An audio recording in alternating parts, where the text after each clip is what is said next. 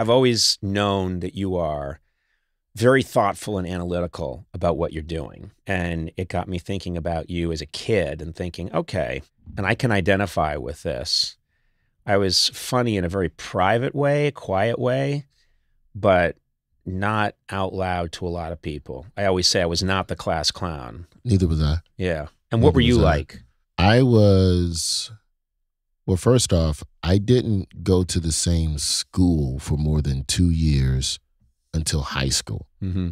So I just got bounced all over the city of Birmingham. So humor was the tool to kind of be like, if someone cracked on me or made a joke about me, I'd laugh it off. Sometimes I'd self-deprecate, tag myself. Sure. Maybe jab you back, but just keep it peaceful. But I did not want a lot of attention on me because attention was bad. Like that was you're inviting the bullies. I think I read somewhere that once you used to talk to your hamster. Yeah. Guinea pig. Yeah, Joel. Yeah. You go into the room. Full-blown conversation. Like, hey, I disagree. Yeah. You're actually getting call into and response. Yeah, not like just you only understand me. Like, yeah, so what do you think? Yeah. Oh, really? Okay, well, maybe I'll do that. Today they would medicate you. That's the problem. Not realizing that was the medication because Sure. that was the outlet. I went outside, I played, I stayed out of trouble for the most part in the neighborhood. My mom got me a really nice basketball goal. There was a park up the street. I grew up on the west side. Mm-hmm. And there was a park on Pearson Avenue called Powderly Park. And that was the free public park with the courts. What do you mean drinking and fighting? And there was always something going on. So my mom, to keep me from going to Powderly all the time, she got me in the boys club. And then she also put a basketball goal in my yard. And the way our yard was set up, we had really high trees. So we had the only shaded driveway in peak 1 p.m. Alabama heat.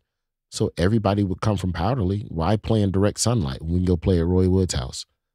And so people would just come to, and it was out of respect. Very smart of your mom to do that, because they say when you become a parent and then your kids, as mine are, teenagers, everyone says you want your house to be the base.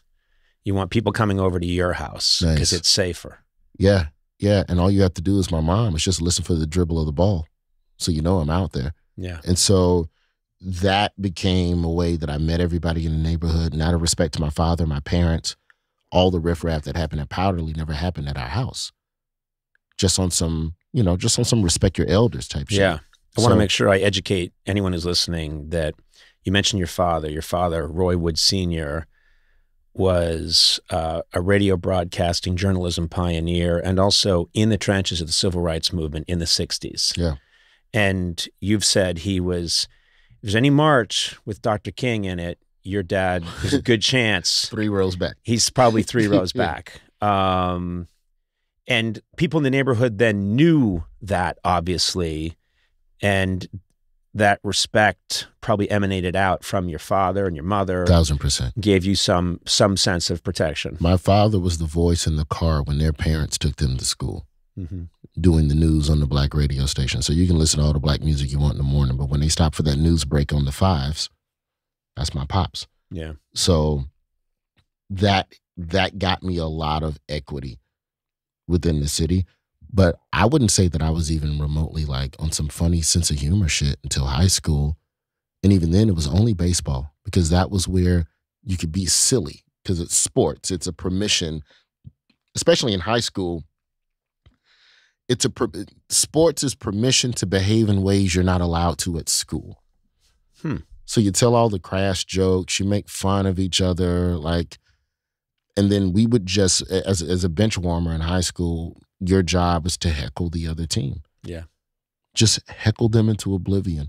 And I was good because that's all I had to do. So there were days where I would literally sit and write heckles in class. To get ready for your game. To get ready for the game. Just... That's great. Brutal shit, bro. Like stuff you couldn't even, places you couldn't even go with humor now, but just brutal, and just yelling it across the diamond at a total stranger and seeing the look of frustration in their face. Like, I know I'm getting to you. And then to the point where if you got the parents to chuckle, like that was an applause break.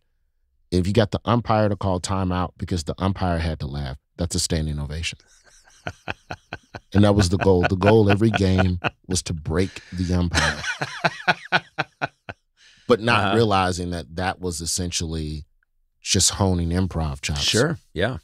And just working on crowd work. It's a crowd work set. Well, all this stuff, it's everyone has their own versions about it, versions of it. But I know what you're talking about, which is, I come from a big family, so we all sit around this round table that's still at my parents' house, and I know exactly where I sat, and I know that that's where I tried to get the whole table laughing. I was in JROTC in high school, and when we would have to do drill some mornings, and we would start with running, they had like this quadruple tennis court. Yeah. So we would have to do laps around the whole perimeter of this tennis court. And as we're jogging, I'm calling the jog like a Kentucky Derby announcer. And they get into turn two, and they're pulling even. It's Roy next to Monica. Monica coming up on the outside, coming up on the inside is Sergeant Major. Sergeant Major's coming in. And you're supposed to be controlling your breath because you're running and you're doing this bullshit. It doesn't matter. Like, Wood's falling short, but as they get into the backstretch, like, that was who I was. Yeah. Just so we're laughing as we're running around the space. And that's when you start learning about comedy as this like tool of manipulation. Like it's literally, I bet you I can make you detour from whatever your mental objectives are right now by doing something. It's like tickling with your mouth. Yes, yes. I'm curious. Your father, this very revered figure, I think he passed away when you were pretty young. Yeah, 16. 16 years old. What would he think of your career as a stand-up? Would he approve of that move? I don't think so. He would approve now based on the material that I'm doing now. Right. But you also have to remember, my father saw every horrible thing that you could name because he just had to cover it in the name of journalism. Yeah. Like foreign war reporting. So he saw like African civil wars, which are way worse in terms of body counts and the heinousness because a lot of that goes underreported, right? So he's seen stuff. So nothing's funny to him. And so case in point, when he worked at WVON in Chicago, my father was the first news director at this black-owned black news station. We are a news station that only does black news. Like if the N in NPR stood for... Say it. No. So they were dedicated to the black experience and uplifting black people. My father hires a guy named Don Cornelius. Oh yeah. To be a DJ. Don Cornelius was a police officer in Chicago. He put my father over, gave him a ticket. I didn't know that. Yeah. That's where Don, okay. Don Cornelius' origin story, he was a member of law enforcement for about a year, maybe less than 2 for sure. Pulls my dad over. In the course of giving my father a ticket, my dad just goes, "You have a nice voice. Here's my card. Quit doing this shit. Come by the radio station." So Don Cornelius starts in radio under my father as a reporter at WVON. And during that time, as Don's understanding the media grows, he comes up with the idea for Soul Train. Comes to my dad. My dad was one of the initial investors. And gave Don some of the money that he used ultimately for the first pilot for Soul Train. And then when it came time to give my dad his money back, Don Cornelius goes to my father and is like, "Hey, man, instead of me paying you back, why don't you just stay on board? I wouldn't, this is, I just want you to be a part of this." To which my dad told Don Cornelius, and I quote, "Motherfucker, nobody wants to watch niggas dance for an hour. Give me my fucking money." Oh my God. So my dad just was not with party culture. Yeah. He was not with fun. He just couldn't see it. Well, also, I mean, yeah, and it's hard to blame him because of everything he saw and being in the trenches of the civil rights movement like that. And then some the dude's just 60s going, down what south. if we dance all day? People have giant afros. Yes. He couldn't see it. He couldn't see it. That celebration of blackness creates the black pride that helps to drive people to want more for themselves, for their community. He couldn't see it. When I was in middle school, I was in a dunk tank for our soccer team to raise money for jerseys. And my dad came into the dunk tank and cussed me out and told me to get out the dunk tank in front of everybody. Like, get out of there. You nobody's fool. You ain't gonna be nobody's fool. All this joking and shucking. Get that lesson. I'm like, it's a dunk tank. We're raising money. It's just, I'm just going to get splashed in some water. Yeah, we're raising money so we have decent uniforms, because when you're a black middle school, you're only playing whites. This is soccer in 88.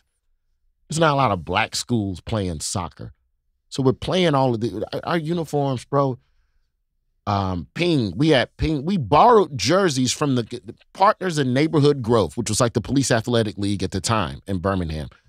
So you have a community league that has jerseys. We're borrowing their jerseys. That's how poor our school was. And then my dad is like, nah, get your ass up out of there. And it was very embarrassing. And I just remember after that, I just never tried to be funny around him again. Yeah. Because just, you're not with jokes, bro. He was a lot of things. He was not hilarious.